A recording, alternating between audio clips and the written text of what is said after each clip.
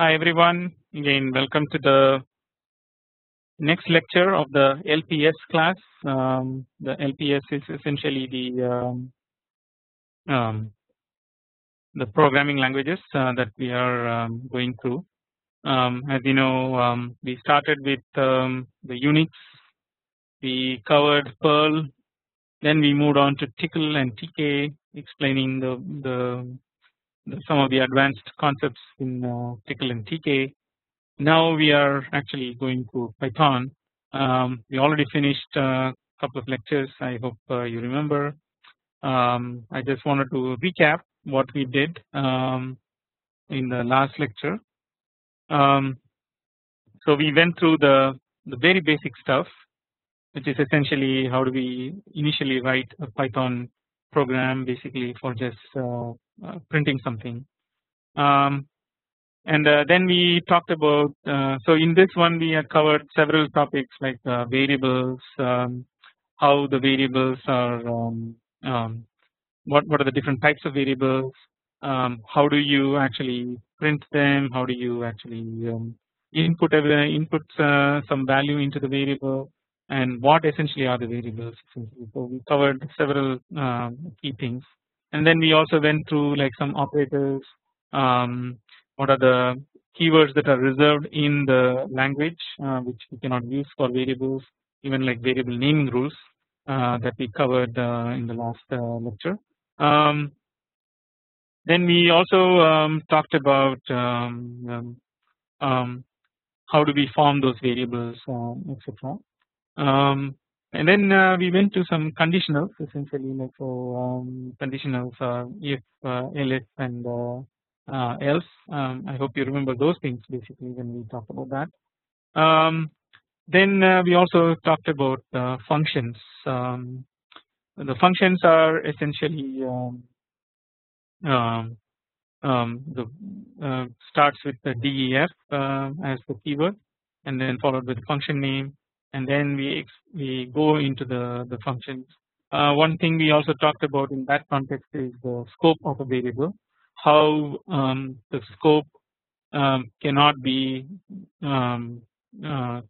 cannot go into the function itself when you define the variable, and how Python actually, even if you put the same name, Python actually adds a new variable and then assigns values to that variable, and then again the scope of the variable basically like finishes when it's only the extent of the function. So when it exits out of the function, all the variables are gone, it's all like thrown away. And see, we saw some examples as to how this affects your programming. We also saw like how to get around this by using this keyword called global inside the function with the variable name, so that it you can actually pass the variables that are outside of the function into the function and then manipulate them. So I think that was a good introduction, essentially like what we covered. Now I think we will go into today's lectures. Basically, I will be talking about iterations. So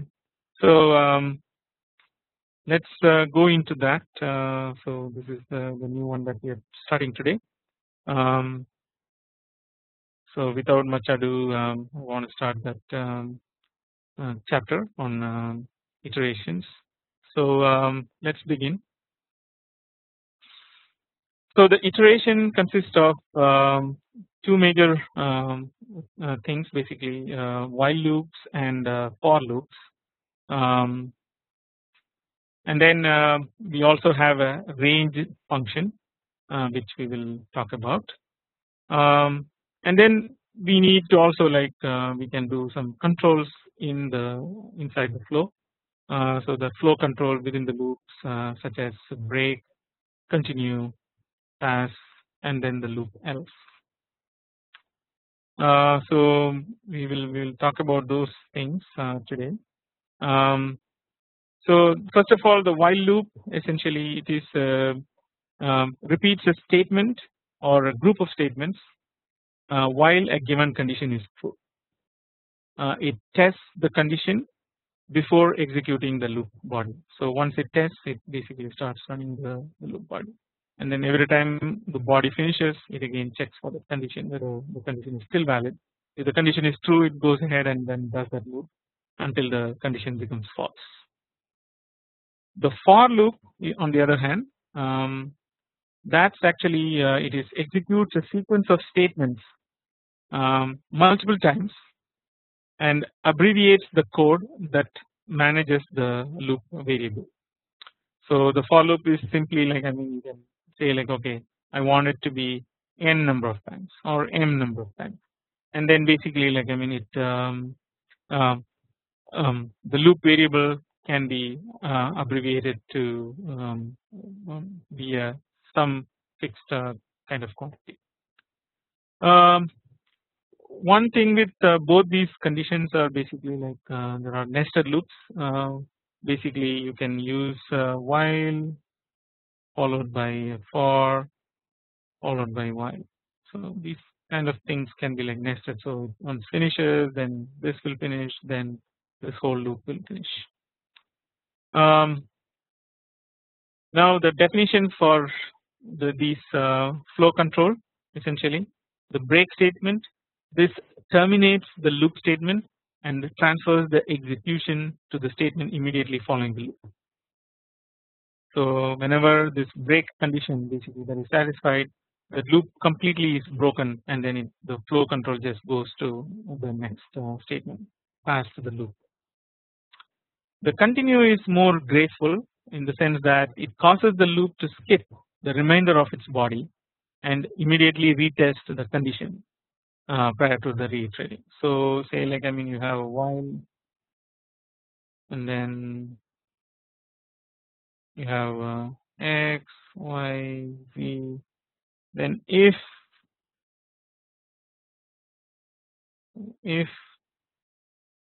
a equal to b, and then you have break,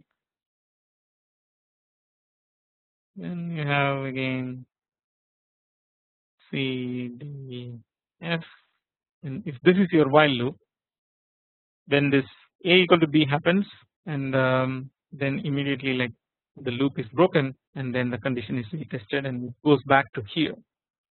In the break, actually it falls through and then goes to a next statement, say another if or something, it goes to that, whereas in a continue statement it breaks and then goes back to the top, and then it tests the thing and then again goes around and around. Now the pass statement is this is used when a statement is required syntactically, but you do not want any command or code to execute. So if you put an else, then you can say like pass, which is basically if A is not B, then it just goes to C. Yeah. So this is basically like it's just for the syntax purposes we use the pass. Okay.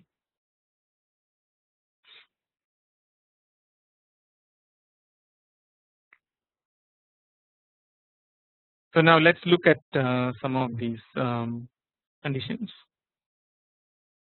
So here example of a while loop, we define I is 1 while I less than 4 colon, we say print I and then I plus equals to 1.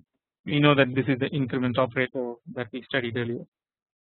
So the output will be like, since I is 1 it becomes 1, and then here I gets incremented to 2, and it goes back, and again I less than 4, that is still true, so it executes, so it prints 2, and then it adds one more, so I becomes 3, and then it goes back, and now still this condition is true, so it goes down and it prints 3, and then now I equal to 4, I becomes 4, then it goes to this loop, and then it says basically I is less than 4, it's false, so it just comes out. So it only prints 1, 2 and 3.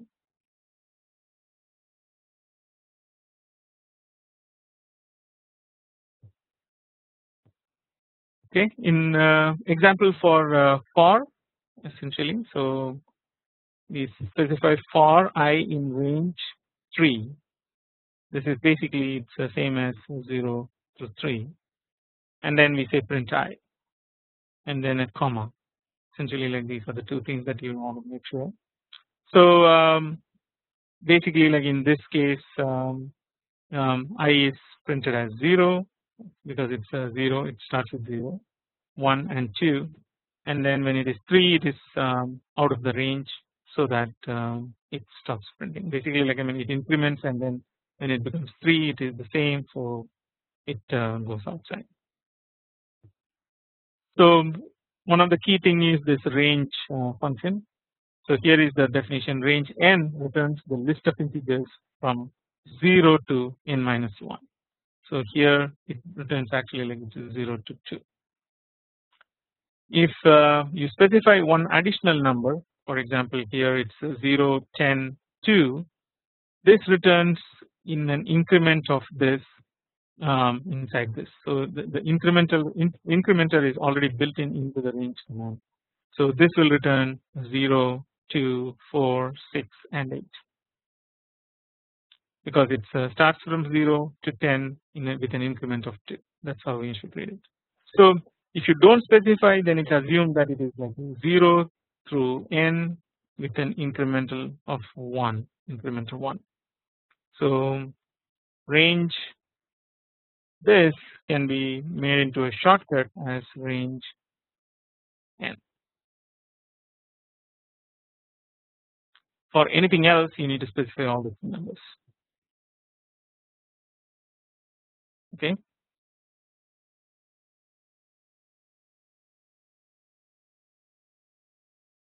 So here is much more complicated loop. So while some statement, you can also define like for some item in object. Now there are some statements, and then we do a test 1 and then cause it to break. So when test 1 is true, it basically goes and then goes outside.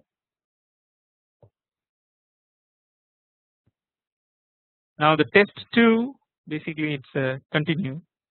So now when test 2 fails, it basically goes back, or test 2 passes, it goes back to the top of the loop. And then we also use a pass statement, which is test 3. So when test 3 is true, it does nothing and basically like control loop goes to the next. So here it's actually an else condition.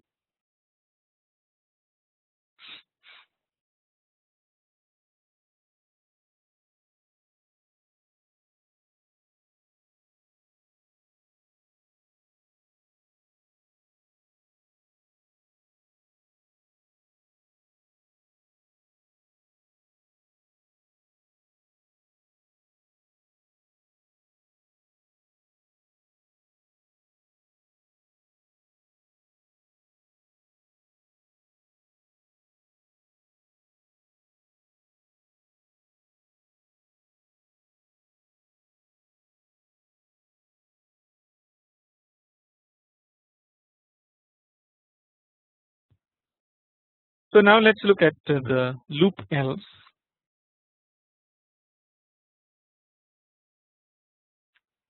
The else statement after the loop is useful for taking care of the case where the item isn't found in a list. For example here search items dot py. So for I in range 3, which is 0, 3, 1.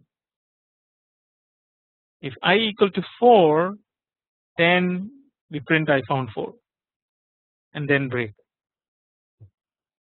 Otherwise print don't care about I.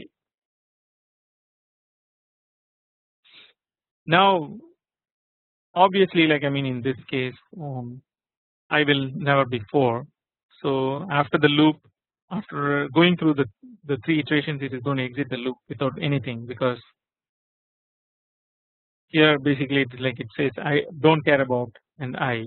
So don't care about 0, 1, 2.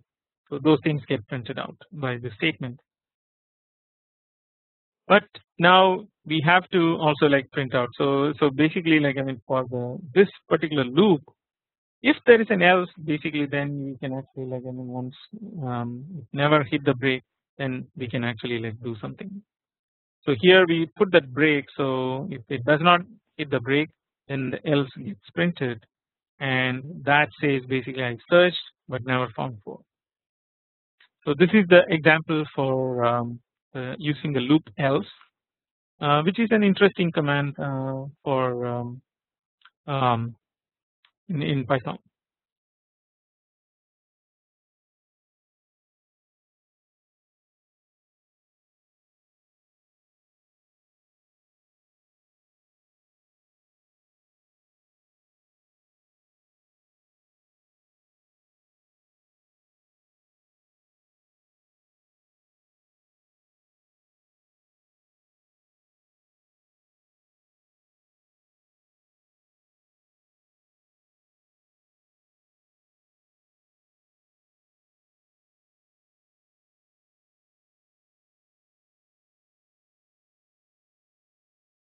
In more details. So one thing is basically like I mean you can use the for loop with collection data types. The collection data types are explained in the next chapter, and this can be iterated through what are known as iterables.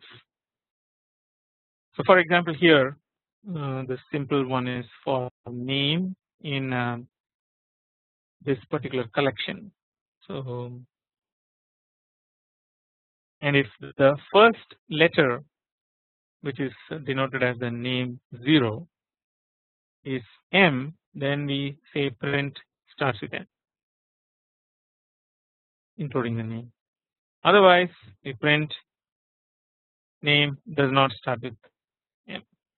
So this prints for Motusem and Mika, it prints first one, and then for Ryan it prints the next one. So we'll learn about some of these lists and strings in the later part of the this lecture. So now let's see what kind of what is parallel traversals.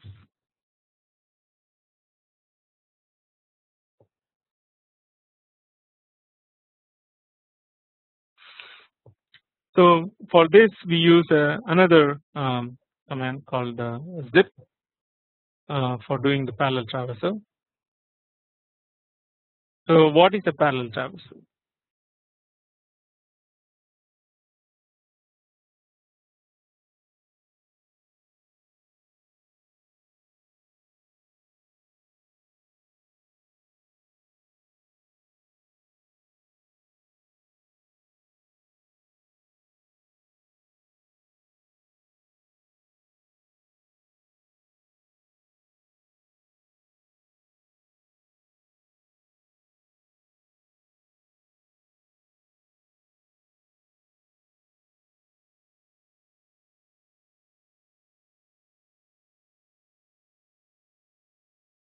Use things together. We say like I mean okay, AB for AB in zip, these two lists A and B.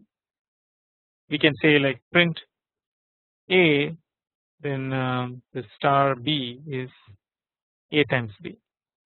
So now what Python does is it groups these two together, and these two together. So that's where we can traverse two lists in parallel. This is all very useful because when we have like coordinate systems where you need to come up quickly with an addition of two coordinates, you can actually like do it in just one command rather than actually sending in multiple commands. So here the output is going to be like 4, 10 and 18 because it's multiplying 1 times 4, then 2 times 5 and then 3 times 6.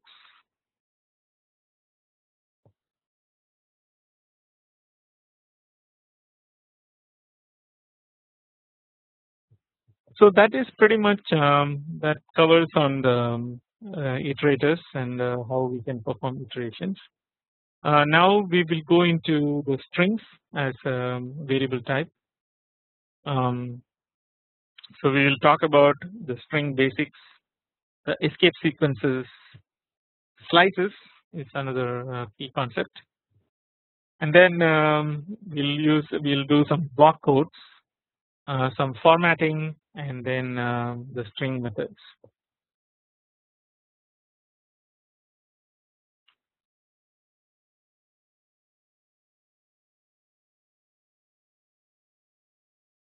So strings are delimited by single or double quotes.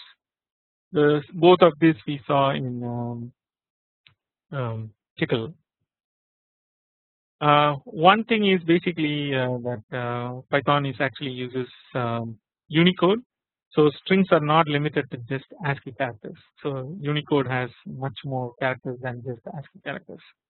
ASCII characters amounts to probably about 65 of them. So here we can use much more than that. The empty string is denoted by having nothing in between the delimiter. So here a single quote delimiter, nothing between that. That's an empty string. We can access the elements in the string with the square brackets, the indexing starting from 0. So if you say like say the string and then the third element, actually it's 1 0 1 2 3, so that is k. K gets printed out.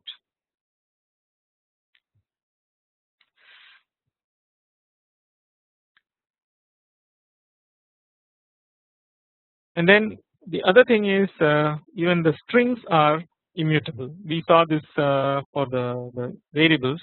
Variables are immutable in the sense that we cannot change the value of the variables. Here it's the same thing. The strings are immutable, so that you cannot assign say snake3 to p and expect that doesn't work, because snake3 is always going to be k.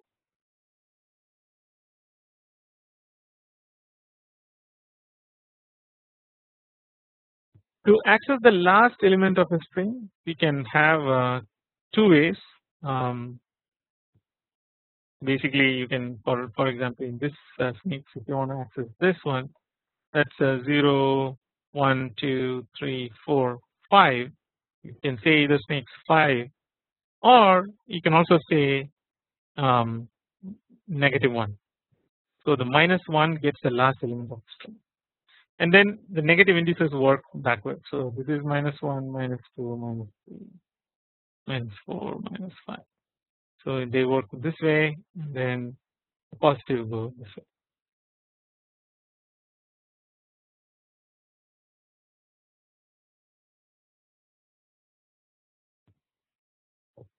So the strings actually also have the concept of being a raw string, and usually the raw string starts with the character R before the delimiter. So if you say like R, then the delimiter some string, that is a raw string, and they are interpreted literally. So there is you cannot change anything there.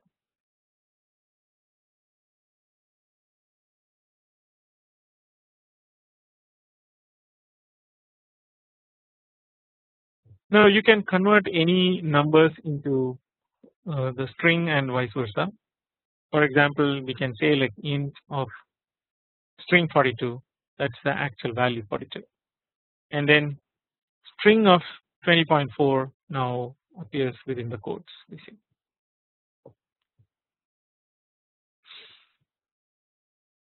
We can also compare strings with is equal operator, that is the double equal to.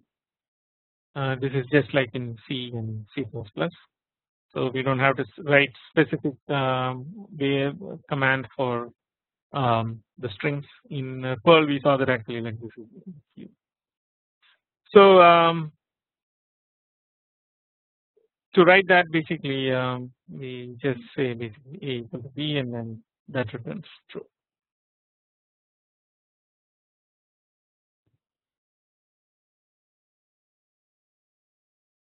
Now a good thing in Python is that Python provides the way to increment um,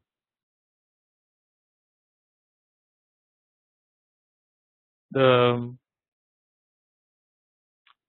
or add two strings or append a string to another one by just using this addition symbol. So if you do a Chattanooga plus Tennessee now, and we want to print the location, it just prints like with a space. Now let's look at some of the escape characters and what their meanings are. So these are the escape sequences. So the backslash is a very common one.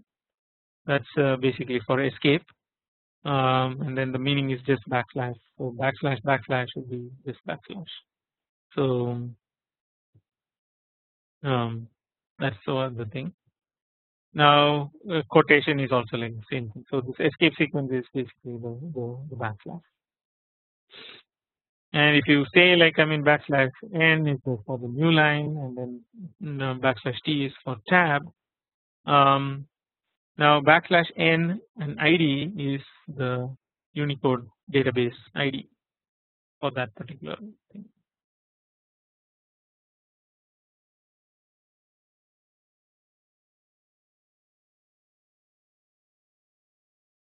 Now we can also represent the 16-bit hex by just going like escape escape and then lowercase u followed by the hexadecimal number. If you specify an uppercase and followed by hexadecimal number, it treats that as a Unicode 32-bit.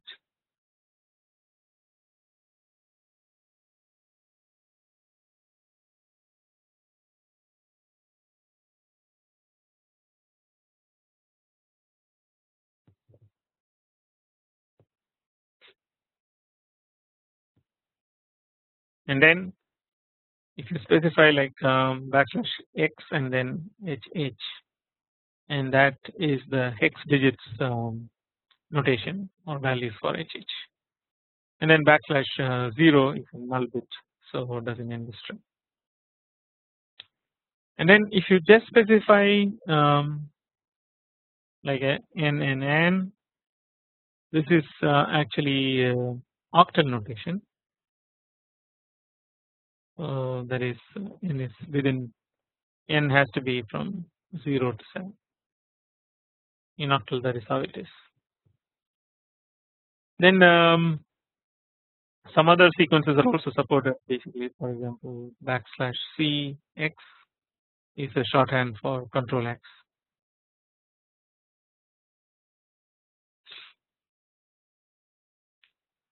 And then there is also like a vertical tab that you can instantiate, which is backslash v instead of backslash t.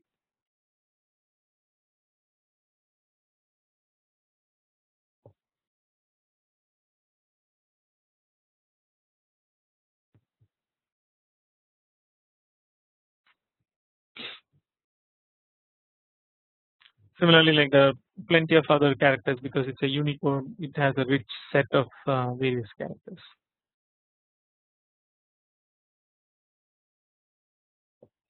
Now let's talk about the block quotes. We can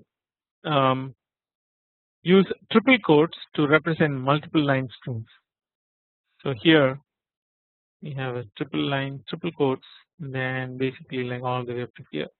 This entire thing is treated as just one string and gets assigned to Lincoln, but it works because of this triple quotes here.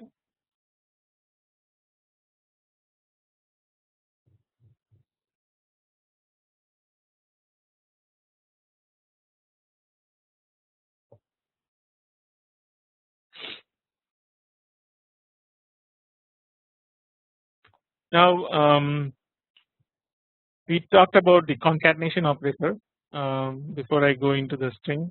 there's also a repeater operation which is essentially the star, similar to tickle. So if you say like my name and Stu, then it prints basically my name, my name. So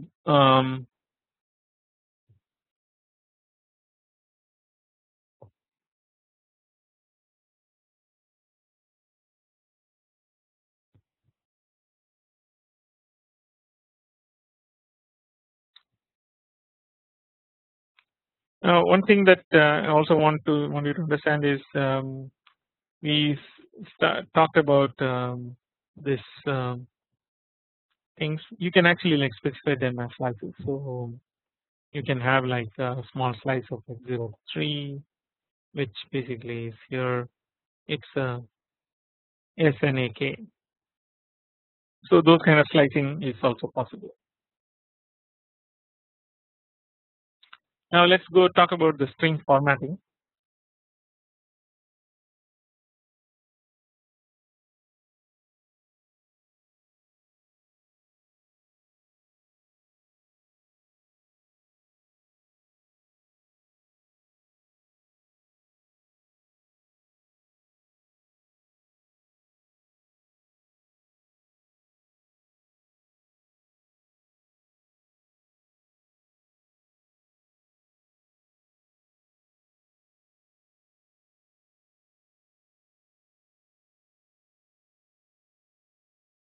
And we specify percentage greeting. So it replaces this basically hello here. So it becomes hello, welcome to Python. The formatting actually creates new string because as you know the strings are immutable, so you cannot change it. So the format actually creates a new string.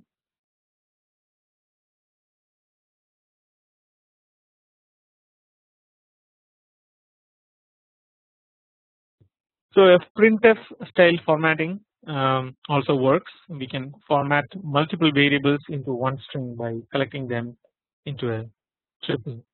So basically a comma separated list delimited by parentheses and after the percentage character. So here we say basically the grade for percentage S is percentage 4 1 F. So here we can actually see how that will get translated.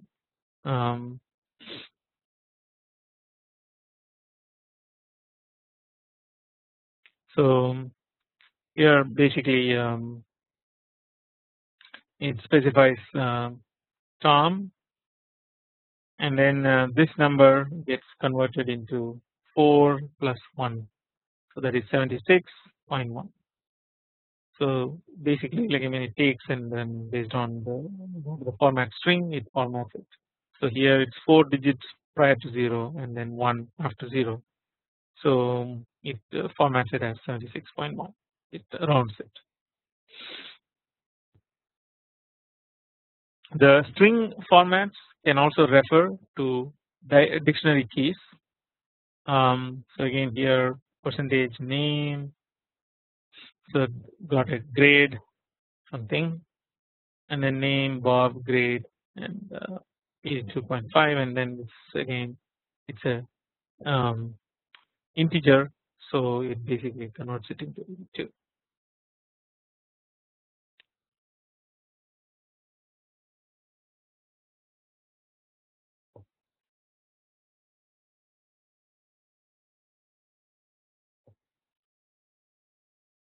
So some more formatting. Basically percentage C is for character,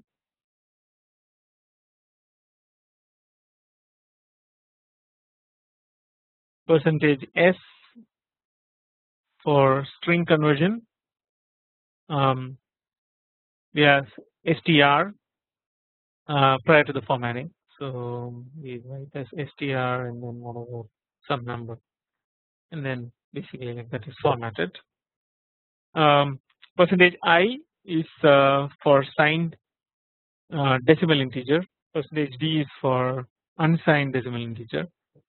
and then percentage uppercase X is for the hexadecimal, and then the lowercase x is for the lower integer or lower case letters which are used inside the hexadecimal.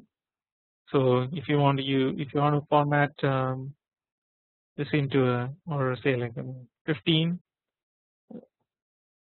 the first one, which is the uppercase X, will format this as uppercase F, and then whereas the lowercase will format this as lowercase f.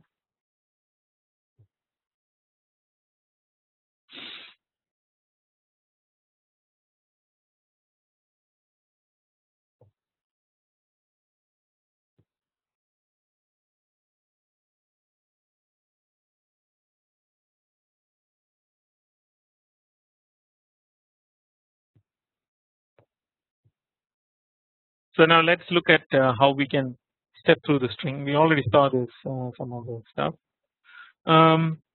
So we have to treat the string as a collection of characters.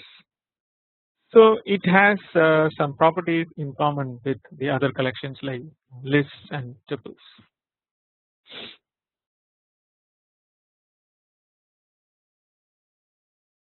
So we can step through this. For example, like we can define like C in this string, print C, that prints one character at a time, because that's what the C takes the value of. And we can also do some checking, basically like is A in snakes, then the answer comes as true.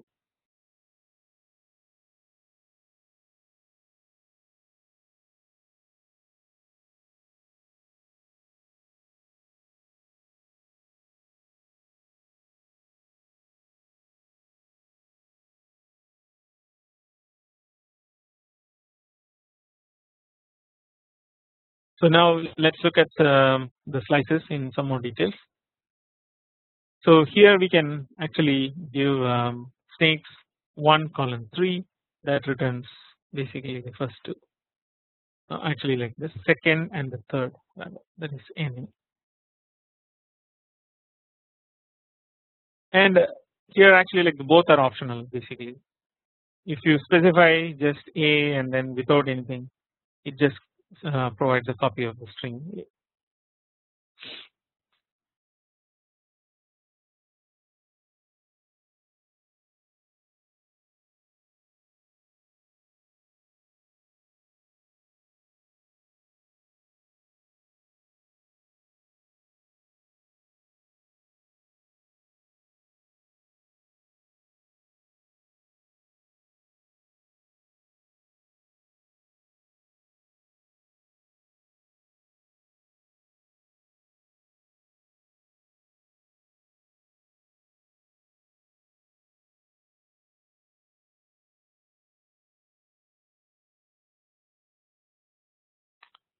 Okay, now let's talk about the string methods. The strings, again, it is a class with many built-in methods. These methods create new strings that create the new strings that need to be assigned basically. So you need to assign a string variable to these methods basically, or when you're using the method, and so it goes into that particular variable. And then the strings are immutable, so you cannot change basically, so you cannot change in place. That's the reason why you need to assign it to a new variable. So let's look at some of these methods basically, and these are all built-in methods to manipulate strings. So the first one is capitalize. This capitalize, basically it capitalizes the first letter of the string. So it capitalizes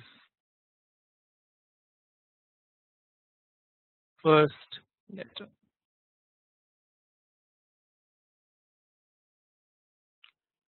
Now what about center? The center actually has an argument width. We can also provide another argument called fill character.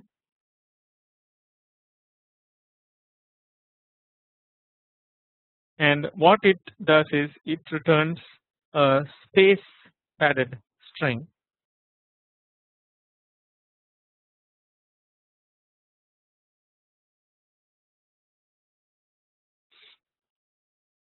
centered to the total width columns, basically total of the width columns. So whatever that width that we specify, and we can actually specify these fill characters. If you don't specify, it is a space. Otherwise, it can fill with whatever that is. So it treats the string, it expands the string and puts those fill characters in the middle, and it expands it to fill the width essentially. So this is another nifty command. Now we can also say count. We give like a substring, a start index, and the end index basically. Here it counts how many times this substring occurs in the string or in a substring of the string if starting index, beginning and ending index end are given. So these are two optional ones. So if you don't specify and basically count substring, it just sees how many times the substring occurs in the string. If not, it actually now gives basically like, I mean, it also meaning like if you are giving both the start index and the end index, it starts from that start index and ends at the end index and look for the substring. So it takes a substring and then it massages that to find the substring specification inside the count.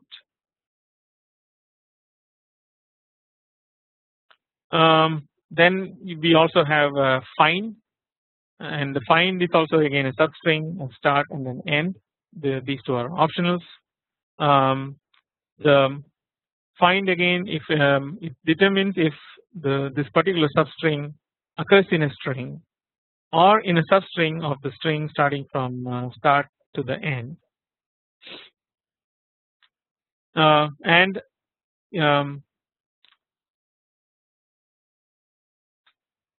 it returns the index if found, otherwise it returns -1. So it returns index where this substring is occurring, or -1.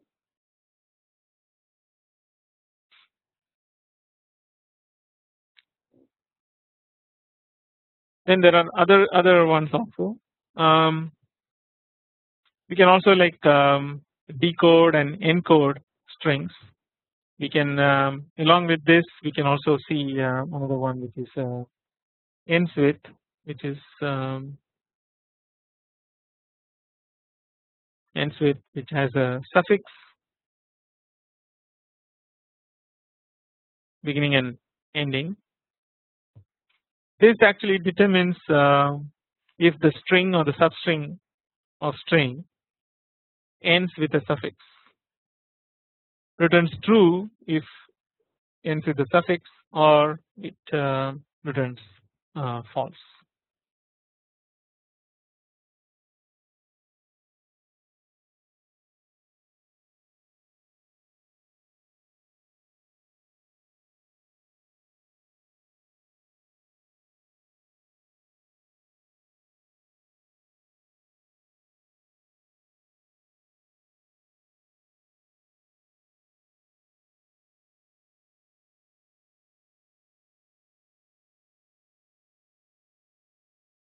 It falls otherwise. Is digit again, it is opposite of that basically, where it returns true if the string contains only digits and false otherwise. Is lower is basically if at least one cased character and all cased characters are in the lower case. And then we also have is numeric is another one, so that's another one. And then the join is basically like to take multiple sequences and join them. So and there are others also.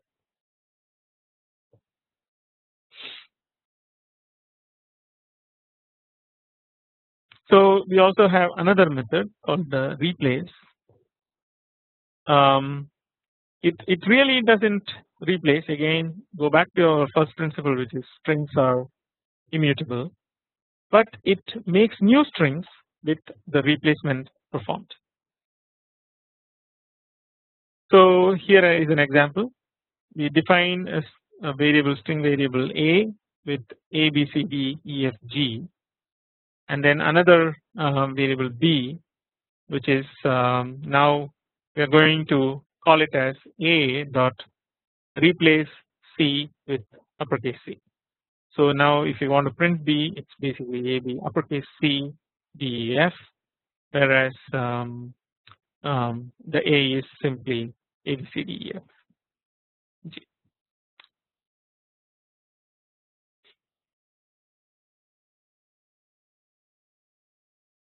Okay, so and then there are more examples of the methods. So I'll go through this one. So here we can actually like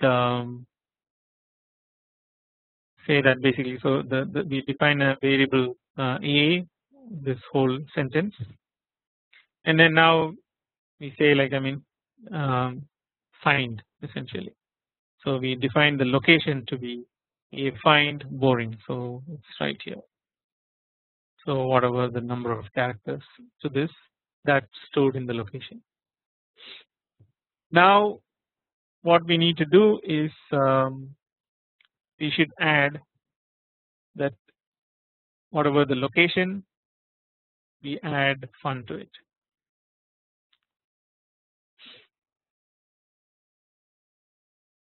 And then now we print a.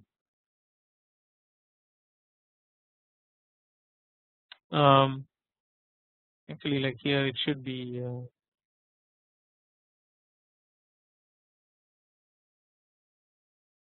the replace command essentially, not we have to replace this with nothing and then add fun to it.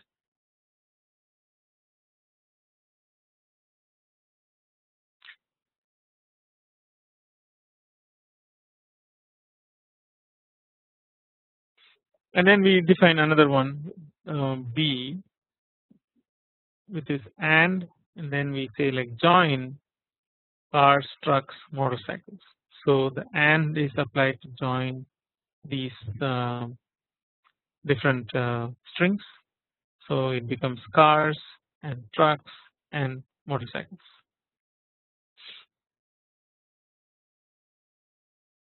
Then if we say like so now C is defined as a split of B or B dot split, and we print C, it prints each one as a different element in the string list or string collection.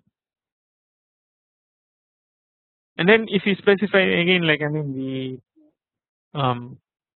split the string B, but with this particular string, so then it takes out that string and only reports cars, trucks and motorcycles.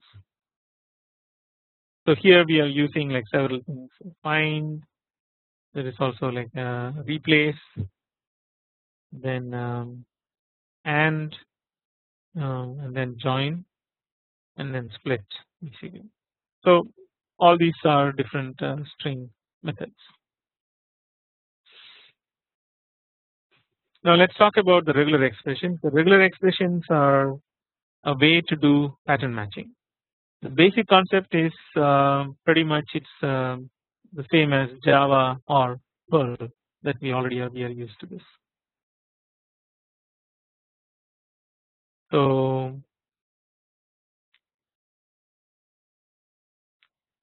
the common regular expression in a syntax, the dot matches any character but new line.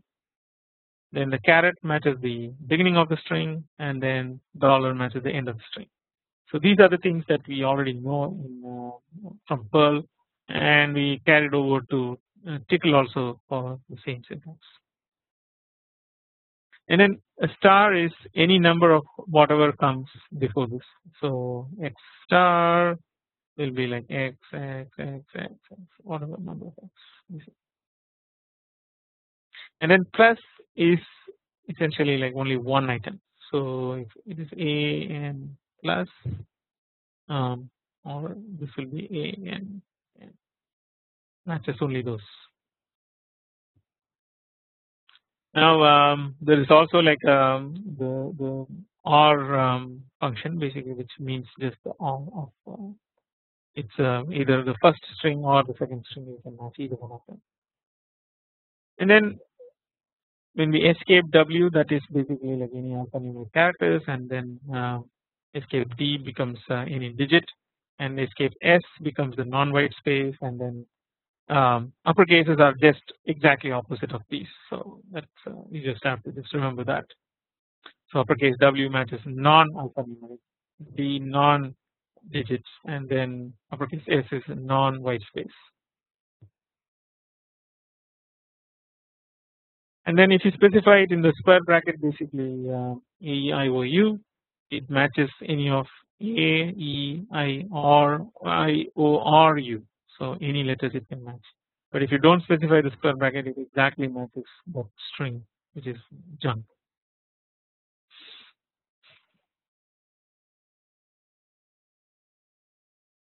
So some regex examples essentially, like I mean, so here this is basically like we are saying import RE stands for the importing the regular expression module. So once we export the regular expression module, so we specify basically like in file we are opening this text test.txt in a read mode, and then we for the lines essentially like I mean we just start reading the line with this method read lines. So just watch out. I'll be talking about some of these things basically like the method, but this will be like coming in the future. But this is again another method. You can see basically read lines is a method that is applicable for file structure, and then that is why we are calling the in file and then read lines. And then once we read all the lines, we just say basically like close. Now we can actually replace all PCI3 with PSI4s. So the way that we can do is like we can say match string the regular expression compile. So this is the method for the regular expression, and then basically like it's a raw string that is specified as PSI3, and then we also specify another method, the ignore case in RE. So it ignores the case and it compiles this. And then for the lines that we read here, we use the match string, and then we say like sub R PSI4 and then the line, and then we print those lines.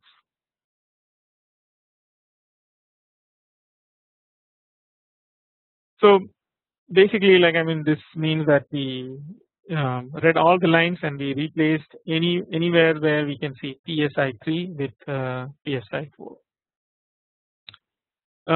Couple of things about that example. We needed to compile the first of all the regular expression module needs to be imported, that is using the import command. Then we also need to compile the regular expression with the RE compile, and then the R character means the raw string that we already saw that basically, so we don't have to escape every special character. And then the ignore case is another it's an optional argument. Another would be like dot all basically, which is like it matches all the strings essentially.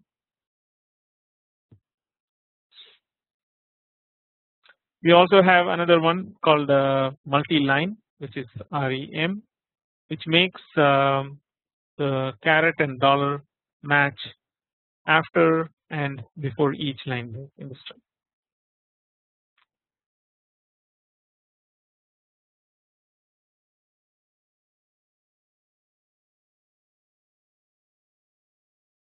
So now let's talk some more about the regular expressions.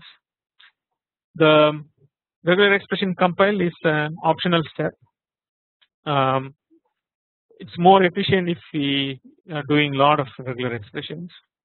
We can also do just regular expression search and then regex and the subject basically, or even regular expression match. That's also we can do. That's an alternate syntax for without doing the compile. And then the match only looks for match at the beginning of the line. It does not need to match the whole string, just the beginning. The search attempts to match throughout the string until it finds a match. The find all regex the subject returns the array of all known overlapping matches. So alternatively, we can do basically like find filter with regex and object and the subject.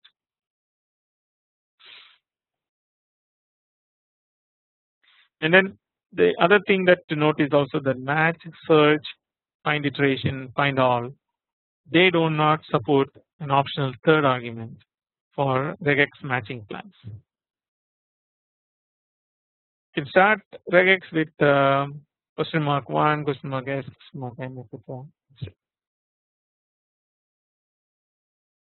So now we come to the split command.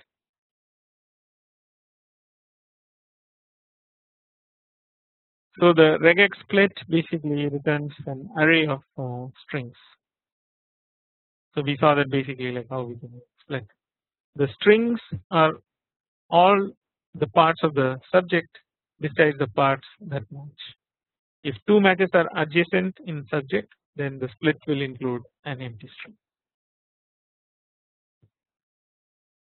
So here is one example, like I mean lines set as upgrade PSI 3 to PSI 4. PSI 3 was an excellent program.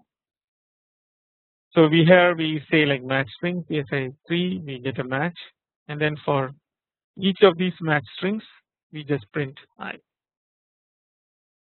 So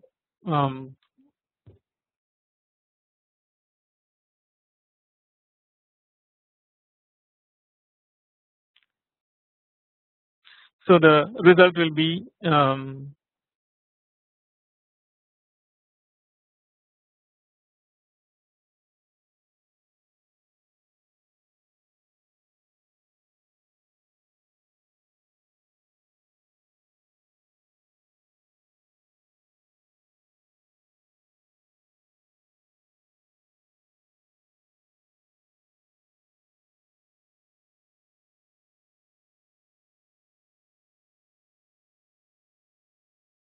this much, and then it gets this much, and then it also splits here. So this is also gone, and then up to here. So now you can see how the answer or how this I is being printed. Basically, it prints upgrade the as 1, then program to PSI 4 is 1, and then was an excellent program is the third one. So